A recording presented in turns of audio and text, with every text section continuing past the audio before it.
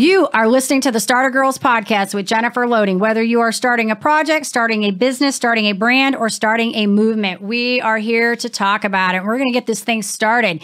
Today is a great day to be brave. You might as well start now. You have the power to change your circumstances any day you decide. Let today be that day. Rise up. Be amazing. Be you. Do you. All right, my friends, I'm super excited. Welcome my guest, Mo Brossette, to the Starter Girls podcast. Welcome. Yeah, thank you. Super excited to have you here. So I want to tell our listeners a little bit about you so they know who we're talking to and listening to. So Mo is an expert on human behavior, mindset, movement, and nutrition. He's a keynote speaker on fear and human potential. He works with companies and teaches individuals how to reach their professional and personal goals and overcome limiting beliefs using fear as their tool for success. Mo has been in the health and fitness industry for 24 years and is currently the director of mindset at the Adaptive Training Foundation. This Dallas-based nonprofit leads disabled military veterans and civilians through a 9-week mental and physical training program called Redefine. Through this powerful program, Mo inspires adaptive athletes to overcome physical, emotional, and mental pain, fear, and self-doubt. I love this. So welcome. I'm super excited to chat with you. We're going to be like in all kinds of stuff here. Let's go. So let's get in it. Yeah. So what I want to know, you're going to have to like take me through this. So how did this come about for you? Like, how did you get into this? The mindset piece of it? Yeah, let's start with that first. Let's start with that first because I think that's huge. Right. I think that is probably the biggest part of what you're having to do is work with that. So let's get into that. That's the crux of what we are as humans, right? You can have the best workout program, you can have the best training plan, you can have the best sales approach, but if your mindset isn't right and if your language to yourself isn't what you need it to be, if it's not strong, affirming, the plan's useless. My background is in exercise science, kinesiology, holistic nutrition. I've been practicing all those things for over 24 years now. And I'm also an endurance athlete and I coach endurance athletes. So I used to race 24-hour distance adventure races, 100-mile mountain bike races, ultra marathons, and triathlons. And when I was coaching triathlon, specifically Ironman, that's where I really discovered the power of the mind in that you can have the best race plan on the planet. Your nutrition could be dialed in, but if something goes wrong in the race and you're not mentally prepared for it, it's game over. So what I would do is, and I learned this, is a month before the race started, I would have my clients start to visualize everything on that day, literally from the time the alarm went off until the time they crossed the finish line. And I would have them visualize what could go wrong in the swim. Now work through all that stuff. How will you process that mentally? What's the words you're going to use? And then what are you going to do to solve that problem? Then do the same thing for the bike, same thing for the run. What do you do if you cramp? What do you do if you get nauseous? And have them problem solve so that by the time they get to the race, they've done it so many times in their head that if a problem does arise, they know how to, it's automatic. It's subconscious. You know, it's like touching a hot stove. Right. We just instinctually pull our hand back. Right. So that's what that's about. And so I did that with endurance athletes. And then when I started working with the Adaptive Training Foundation and our adaptive athletes, we really weren't doing a whole lot of mindset work. We were doing a lot of the physical training, helping these military veterans and civilians really learn how to use their bodies again. And, you know, taking them for as they are and who they are and showing them that you're a complete person, regardless of how many limbs you're missing or if you're confined to a wheelchair. Right. So, and we were doing great things in that realm. What happened though is it's like church camp, right? You get around the like-minded people, you're excited, you're good to go. Well, when you leave and you go back to your home, if you have a spouse that you might not get along with, or you have PTS from trauma, specifically battle and war trauma, that's when the demons kick in, right? So what happened was one of our athletes, one of our veterans, a Marine, we came back from a really cool trip and he got into an argument with his wife on the phone. And this gentleman had tried to take his life 4 times already. Wow. And he called our founder and said, "Hey man, I can't do this anymore. I'm out," and racked around in his 9mm and was about to take his life. And we were able to get him into a treatment facility that night and save his life. And from that, 2 of our other veterans that same week said, "Hey, we're not good either."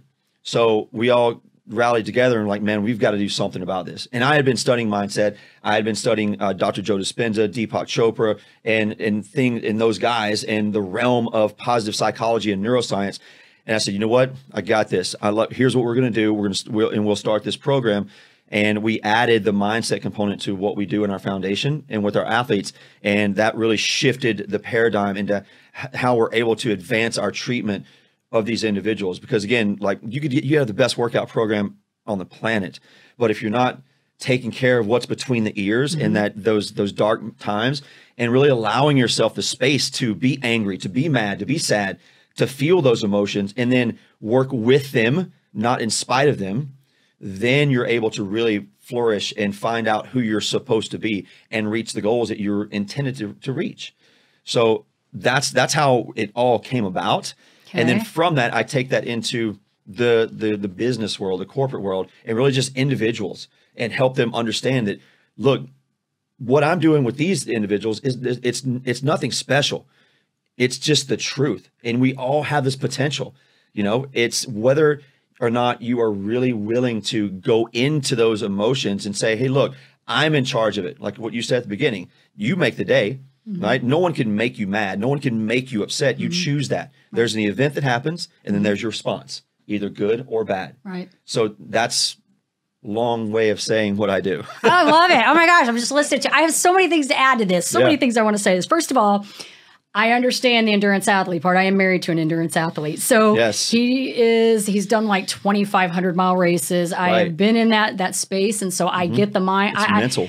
I've watched that. So I can understand where that would have played an immense part in what you're doing and everything. And I agree with you 100% that it's the mindset. And in fact, the show that we did right before this, we were talking about that, how, you know, when people are trying to heal themselves, if they want to get better, if they go into a situation and they think they're not going to get better, they're not going to get better, because they've already decided they're not going to get better. And I don't know if I shared this with you, but I have a condition called trigeminal neuralgia, which is a rare nerve condition in my face. And it's very difficult to treat. They labeled it a suicide disease because it's immensely painful, but it's very difficult to treat.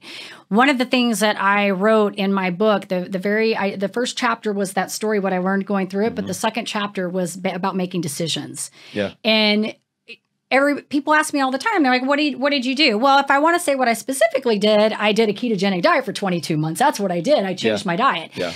But there was more to it than that. There was, I did meditation. You know, there were all these things. But at the end of the day, I made the decision to heal myself. I made the decision that I didn't want to be a victim. I made the decision that I couldn't continue living that way because I didn't want to be on medication. I didn't want to be in pain. I didn't want my kids to witness that for the rest of my life. So it was really about me just deciding, you know, I may not be 100% better, and I'm not 100%, but I'm going to be better than I was. And I've been off my medication since 2017, and I've been pain-free for the most part. So, and I take care of that. So it's really about being mindful and all that. So I love what you're doing. I think that is so incredible. And I'm sure you and I have we know some same people in our circles, which I think is so cool. Okay, so tell me what, I guess, and I probably don't even need to ask this question, but I think our listeners are going to want to know this. What is the best part about what you get to do? Like, what is it that brings the like fire to you? Oh my gosh, man. It's obviously when I'm working with the adaptive population in our foundation, when you have someone that comes in and a doctor has said, you're never going to walk again, and they believe that. And then we can show them how that is not really true. And that individual can walk again within a 9-week period.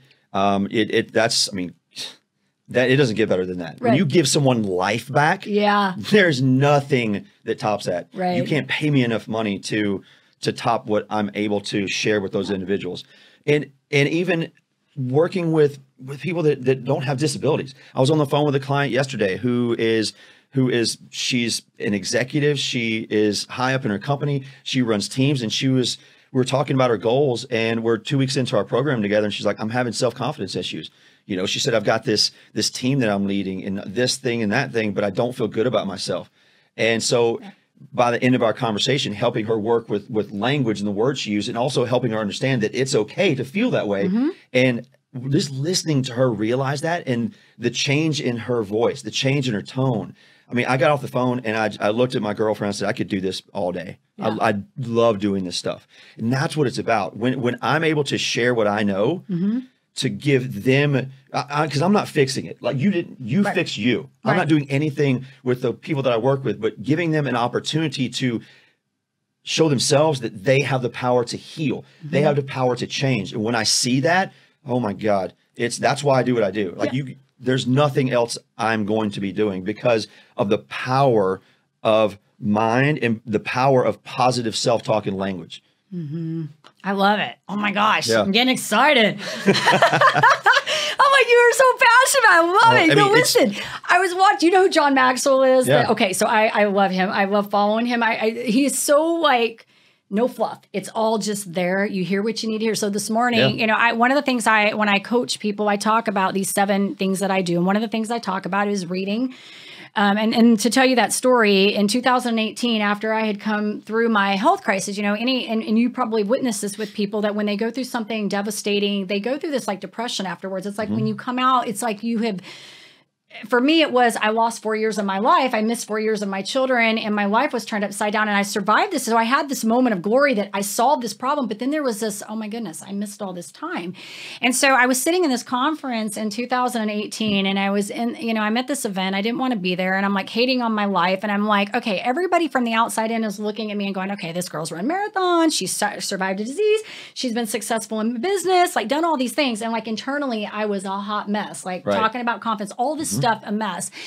And the speaker gets up there and I can't tell you much about this event because I was not wanting to be there, but she gets up there and she's talking about John Maxwell and she's like, there's these 5 things you do, and if you do them for a year, your life will never be the same. And you pick what they are. And I'm like, okay, well, I know how to do this. I exercise, I eat right. That's not anything I got to worry about. What else can I do? And I'm like, you know what? I hate reading. Like I absolutely hated reading. And my excuse always was because I didn't feel like I had the time to sit down for myself to do that, right? Yeah. Now I believe 100% personal self-development, self-care needs to be number 1. First. It needs to be first. Yes. Then you do the other. Yes. So I decided that day, I'm like, you know what? I almost did this as an experiment to like prove it wrong, to say it wasn't going to work. But I'm like, you know, I'm going to try this. So that was January 2018. I've read pretty much every day since that time. Right.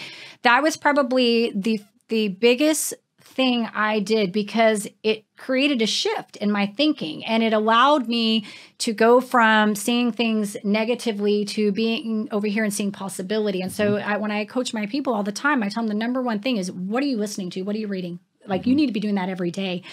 And so today I was listening to John Maxwell and he was talking about passion. And he said, there's no such thing as low energy, high energy people. When you see high energy people, it's because they're passionate. And so I always get told by everybody, like I'm this high energy person and I am. It's because I get excited about what I'm doing. I love what I do. And that gets me fired up. And that's the energy people understand, get, and want to be around. Because I had this revelation at a retreat with my good friend, who's the founder of our foundation. And because we both speak on behalf of the foundation, we do speaking as well. And I'm like, man, look, the knowledge that we have is awesome, but it is useless without the passion that comes with it. 100%. You know, because you could have, we've all had that teacher, right? They're smart as a whip, but they start talking and you're like, whoa. Yep. They just stand there. As soon as they walk in, you know it's over. Yes, yeah, and it's exactly. But it's the fire that's in you that you can't teach that. Like you can't teach. No, I agree. I agree. And that's why I'm so passionate about getting this message out, about getting people comfortable with fear, with anxiety, with worry. And what I was talking to my client about, I'm like, listen, nothing's wrong with you. Right. You're feeling the exact same thing everybody feels. They have this facade and they put this front on, but almost everyone inside, they're self-conscious and unhappy about something. So we're going to alter that, but understand that you are just like everyone else and you're not alone and it's okay. So how we do that is building a relationship with those fears, with the anxiety, with the worry, and then asking yourself questions and using it instead of getting mad at yourself. Like one of the things I love to say, and I didn't make this quote, I wish I did, but it's, how long would you be friends with someone that talked to you the way that you talk to yourself? Right. Think about that. Yeah. You know, and I say that to when I speak to the C-suites and executives, I'm like, how long would you employ someone that spoke to you the way that you speak and treat yourself? Because you're like, we don't take care of ourselves. Yeah. Especially mothers, right? I got to take care of the kids. I got to take care of this. Right. That's the label that you give yourself. That's your role. But your main role is taking care of you first. If it's 5 minutes in the morning, that's perfect. But start with something for you. Right. And then you can be the best version for the rest of the population. I love all that. And it's so true. And I think, people, it's almost like when people say they don't have time to do these things, I almost come back with it. You don't really then that's why you need to do those things. Yeah, exactly. You really need to, I don't have time to do these. Let me show you how you do have time. Exactly. Yeah. Because it's so important to everything else that's going on in your life. And you can't, I talk about, like, you said so many things, the labels. We were talking about that in the other podcast. I talk about that in my book. Labels, you know, people define themselves, and they, even with conditions, they'll say, I'm this is just how I am. Yeah. I'm OCD, or I have anxiety, and that becomes who they are, instead of, no, I have a condition and I can choose to work around that if I want to, or I can be a victim to it, you know? So I agree with you 100% on that. And I think the fear thing, you said it really something neat in there about, we all have that. We do. And I think that the cool thing about what you're doing, and I kind of do the same thing, is I tell people, you know, these things that come up for us, they're real. We're not invalidating. We have them, and it's okay. It's not your fault. You have them. It's not your fault that you have them. Your job is to be mindful and figure out how you can sneak around those things. You know, like, how are we going to get around them? And one is not bigger than the other. Right. You know, if something traumatizes me, it could be a spider. Yeah. That doesn't diminish that for me. And whatever traumatizes you, whatever you're afraid of, doesn't diminish it for anything for you. Right. So and that's what some people say, like, oh, I don't have it as bad as that person. What how do you know that? Exactly. Have you asked them? Exactly. Right. Have you walked in their shoes? Is this paralyzing you? Yes, then you do. And it's okay. Let's talk about it. Let's work with it instead of around it, and let's use this thing to make you stronger and better. I love this. I love it. So much good stuff here. I have a feeling we could talk forever about this stuff. Fear is such a crazy thing with a lot of people. I mean, and you're right. It's so different for everybody, and you'll have somebody, and then it's kind of why I do this podcast the way I do it, because when I created this, the whole idea was, you know, I think I told you a little bit about my background, having worked with women. You know, I was trying to teach, and this was something I personally wrestled with. I was trying to teach women how to be entrepreneurs, how to run a business. Right. Problem I kept running into was that these women loved the idea of being an entrepreneur, but they weren't mentally ready to be an entrepreneur. Yes. And I've always I'm a very task-oriented person. So the funny part of that is I get along with men very well, because I'm very focused and task-oriented. I can keep moving. I don't let emotion get in the way of my work. I can turn that off. Women are a lot of times, they deal with a lot of that stuff. And so when I was working with them, I would always find that when they would come to me with all this stuff, I'd be like, well, we just get over it. We just go. Let's go. I'm ready to go. Let's go. Let's go. You know, because that's how my brain would work. Yeah. And so I realized that, you know, there was a lot more to that, but I had to go through that personal journey for myself to figure out and find that empathy and find that compassion and be able to find out that, hey, you know, there's more to this. The eye-opening for that was that I realized in that business that the things I loved, you know, where my strengths were helping people win, helping people see the big picture, or like, how are we going to get across that finish line? I didn't like the minutia. And so I realized that I needed to remove myself from that, because all that other building stuff didn't want to do. So it was a big opening for me to really segue into something that I'm passionate about. And that's the thing. I really, like you, I feel like when you can get to the bottom of those fears, which a lot of times are just common things, same things for everybody. People don't want to be taken advantage of. People want to be vulnerable. They don't want to be criticized. They want to be liked, loved, whatever. And how do we look at that and say, you know, it's okay that you have this, but now we're gonna negate that. We're gonna prove that you can get around this, and we're gonna build your confidence. And that's, I think, where this immense growth comes. Yeah. And that's when I think too, you can learn to talk to yourself in a different place. You know, instead of, you know, I joke about this, like I've said this several times on the podcast. When I first created the podcast, like every time I do a recording, I'd go in the room, and right after I'd be like, oh, that was awful. Why did I say that? Why am I standing there? Why am I looking like that? You know what I mean? Like we do. And now I laugh at myself. And I made a joke about this. I even put a post up. I said, watch one of my videos and listen how many times I say that's awesome and I love it. Like count them, because that comes out of my mouth all the time. Like, I love it. That's awesome. Right. You know, and so I laugh about it. So it's a very different mindset for me now. I look at it and I'm thinking, hey, like, this is kind of a cool thing. I'm talking. Yeah, we're human. We're not going to be perfect. It's not scripted, right? You're going to say what you say, and then it might come out great, and it might not. And that's okay. And that's fine. Yeah, exactly. And it's great to show people the human side of you and of things, and to let everyone know that, look, I mean, I go through this a lot. I go through struggles, and it's about allowing yourself to go through those and allowing yourself to not be perfect. Right. You know, because I'm a perfectionist. If it's not this way, I'm not going to do it. Right. Okay, well, that's usually just an excuse of not wanting to deal with something else. Yeah. So, you know, it's funny. And you mentioned language, right? You mentioned people that they make the decision, if I can't do this, Well, even if you, and that's where the words are so powerful, because even if you say it in a way where you're like, you know what, I'm training for a marathon. I can't run 26 miles yet.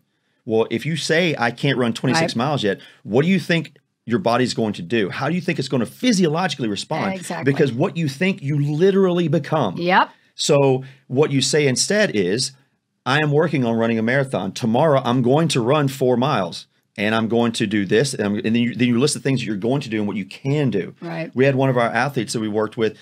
He was paralyzed, and he was working on tactile and having fine motor skills and being able to hold a pencil and a fork, et cetera. And he said, hey, you know, I'm working on this. I can't quite hold the fork yet. I can't quite hold the pencil yet, but I'm working on these things. And I said, hey, I get it. That's awesome. I want you to change that narrative a little bit. I want you to think of it this way. Instead of saying what you can't do, I want you to tell me the exercises that you are doing that are going to get you to be able to hold that pen and fork.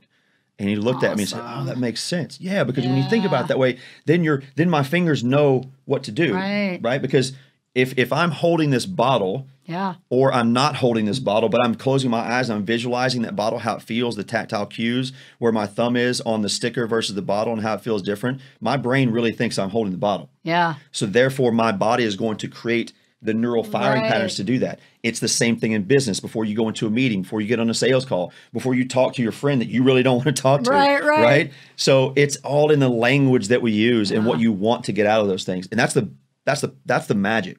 When I get people to journal on a daily basis and work in affirmations and solid affirming language, it's a game changer. It's awesome. Gosh, so good. I literally see, and it's fun because I'll read some of their journal entries. What I do, I have them send this. It's a non-negotiable. Every morning, I get a journal entry from you from the day before. Awesome. And I can see them literally working out their issues and using negating words like can't, don't, won't, shouldn't, couldn't, etc. And then they'll stop and they'll fix it and they'll start. Yes. And I'm like, this is so good. I do this with my people too. I talk about affirmations and I do the negating because that is a lot of people, they don't really realize like they're writing something out and they don't even, for you and I, it's like we've learned this. So it's like, we don't even think anything of it. It's kind of like, I always say if you're struggling with happy and you're not, fear and all that cannot reside in the same place as gratitude. So if you're finding that you have a lot of anxiety and fear, we've got to start working on gratitude. And I'm all about celebrating small wins. I'm a consistency person.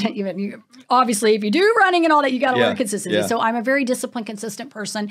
And so even with my people, I talk about small changes and stuff, but that language is the most important thing because when they are writing those things out, like I will have them go back and negate stuff. Like if they're these resonating thoughts that are coming up, these subconscious thoughts that come up, because you're right, everything's a thought first and then it becomes an action. So whatever you're thinking is going to happen. And true story, if somebody wakes up and they say, I'm tired, that's how you're going to show up. They're tired all day. Like until they make the conscious decision to say, I am no longer tired, I'm excited. They stay that way all day long. And so I'm with you on the affirmations and the wording and all of that. I think it's 100%. So I want to kind of ask you some more questions because we could be here forever talking about this. Who would you say has been your greatest influencers?